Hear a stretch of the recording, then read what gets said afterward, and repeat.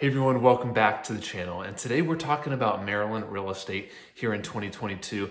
And things are definitely a little different than they were a year ago, even 6 to 9 months ago.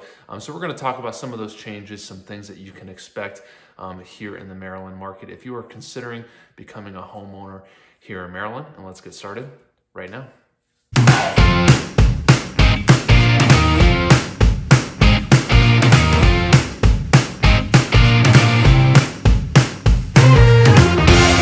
Hey everyone, welcome back to the Living in Maryland channel where we talk about all things living here in the great state of Maryland. So if that's the kind of information that you are looking for, then you are definitely in the right spot. And if you are thinking about moving here to the state of Maryland, if you're wondering whether becoming a homeowner may be the right decision for you and your family, we absolutely love helping out in any way possible with making that transition here to the state of Maryland. However you feel most comfortable reaching out, whether that's by phone, email, or text, please feel free to reach out anytime and days, nights, and weekends. We've got your back when moving here to the great state of Maryland. All right, first I wanted to start off with just a general market update and give you an idea of what to expect in the real estate market right now if this is something that you're considering. So first and foremost, it's becoming less and less of an auction style environment here in the Maryland real estate market. And I think people are seeing that kind of across the country. There's still some markets that are pretty white hot, but Maryland is definitely starting to settle down. And I think largely in part to interest rates. It's hard with such a large market with so many people buying and selling and figuring out exactly what's impacting each and every one of those situations. But I think that's a major part of it. So today we're approaching end of July here in 2022 and interest rates are sitting close to 6%. And at the first of the year, they were probably right around 3%. So doubling in over a little over 6 months is a pretty substantial increase. So it's definitely going to have an impact on the marketplace. So that's, definitely a major factor. Now, in regards to it being less of an auction, we're seeing less and less buyers having to give up a lot of those contingencies versus a year ago where we were just seeing, 10 plus offers on move-in ready homes hitting the market. So we're seeing less and less of that. If the home is priced right, or if it's priced really well, you still might see that home sell in the first weekend with a few offers.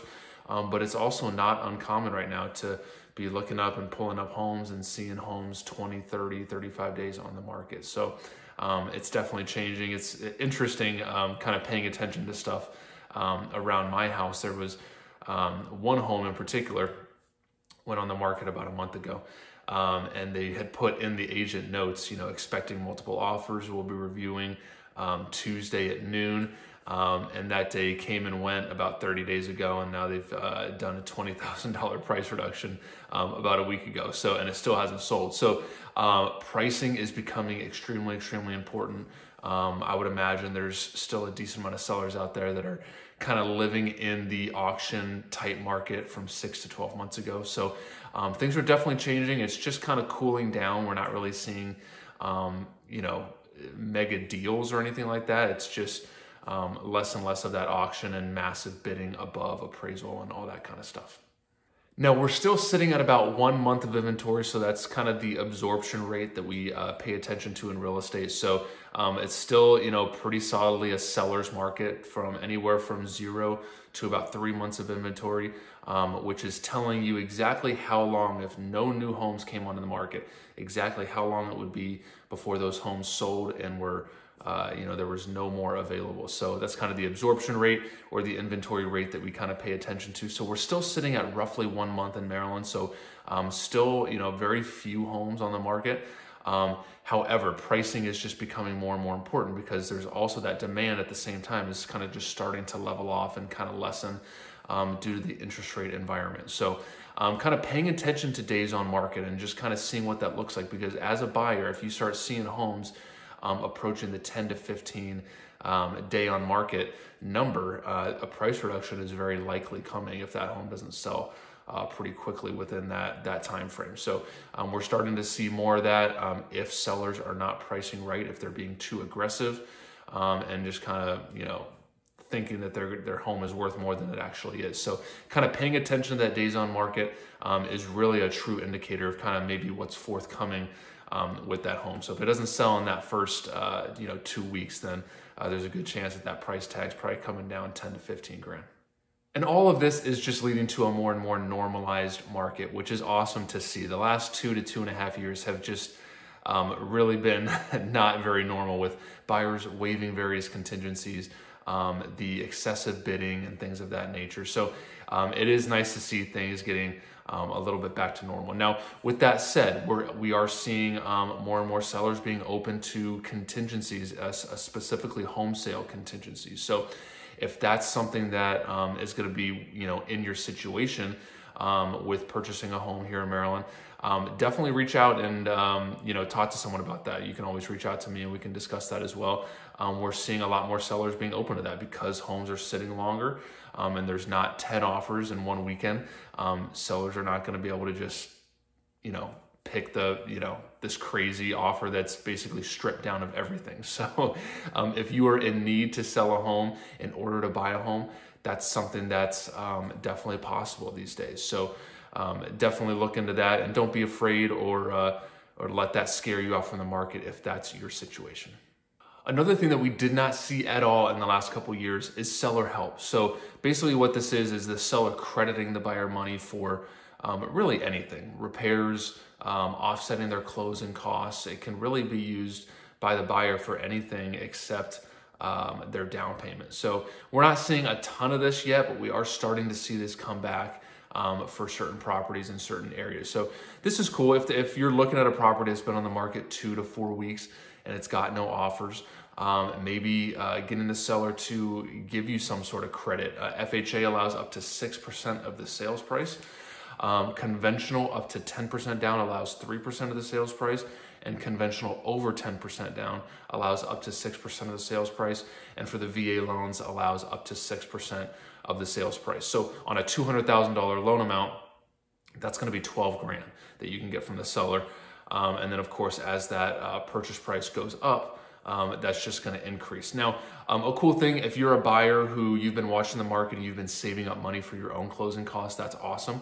Well, then maybe we can ask the seller for a credit to maybe buy down your rate and get that payment down to a more comfortable level.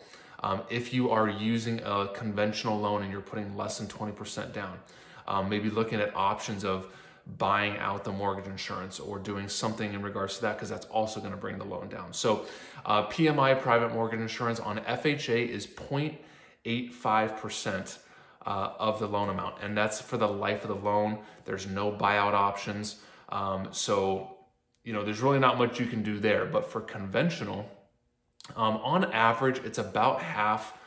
If you have strong credit, it's about half the cost of FHA is kind of what I've seen lenders shop and have different mortgage insurance companies that they purchase that stuff from. So it's hard for me to give you an exact figure or an exact calculation, but just kind of know that that's how it works. But conventional has a ton of options. So if you're able to go conventional, one, it's going to save you the upfront mortgage insurance.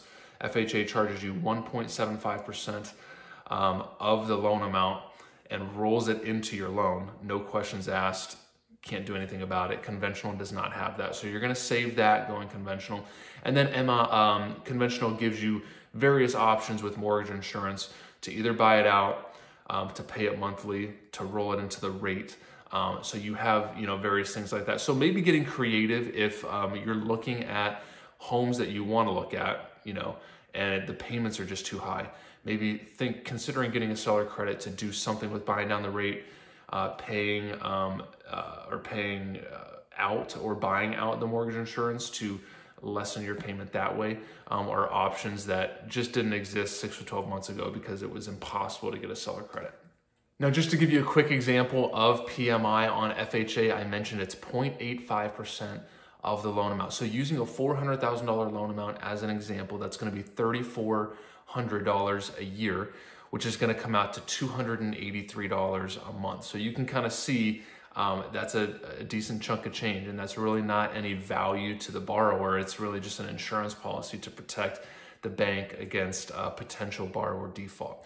And then conventional, as I mentioned, there's no exact perfect calculation for it because it's going to vary lender to lender based on what MI or mortgage insurance company they purchase it from. But if you have strong credit, hopefully that's about half. So you can expect that to be $140 to $145 a month. So definitely something worth looking into, because that is a significant cost within and wrapped into your mortgage. So keeping that top of mind and knowing that that's actually an option today is pretty cool. So it's definitely something to look into. Okay, next is going to be pay attention and be aware of increasing property taxes. So the last couple of years, we've seen lots of appreciation, so it kind of makes sense that the counties are going to, make sure that they get their taxes in regards to that increase in market value of properties. So I've been seeing a lot of properties where our tax bills in Maryland just came out July 1. So this is very recent, and a lot of the websites are not really pulling that data this quickly. So definitely something to keep an eye out and ask about if you are seriously considering purchasing a home. So a lot of the properties that I've been seeing in the $400,000 to $600,000 range, the annual property taxes are increasing anywhere from $200 to $500 a year. So definitely something to be aware of. Now, when you're looking at, even on my Realtor MLS, it's not always accurate. It does not really factor in, one, the most recent current bill, and then it also factors in if that seller's getting a credit. So if they're like a veteran, disabled veteran, and they're getting some sort of credit on their property taxes, if they're getting a homestead credit or anything like that through the state, it's going to reflect that in the property taxes that are showing on a home sale website. But when you go directly to the county website, you can pull that stuff and it'll show you exactly what the total property tax bill is before seller credits, because you may not get a credit that the existing owner is getting.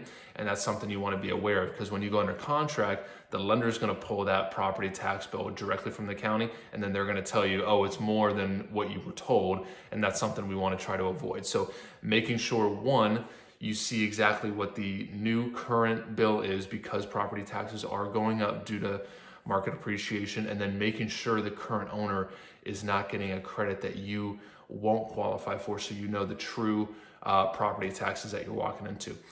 We also see some city credits here throughout Maryland. So you got Tacoma Park, you've got the city of Frederick that have city taxes. The nearest to me, proximity-wise, is Columbia. So this is something that I pay attention to a lot. It's got a citywide tax for almost all of Columbia, and it's tied to the assessed value. So it as well is going up. So just something to pay attention to, because that stuff may not be reflected in the websites that you're looking at, because it's so recent. And Columbia tax, I can speak to specifically, it comes out July 1 as well. So these things are just coming out, and it's something you want to pay attention to. All right, everyone, thanks so much for watching. Hope you learned something new today. If you ever need anything at all, please feel free to reach out, and we'll see you at the next video.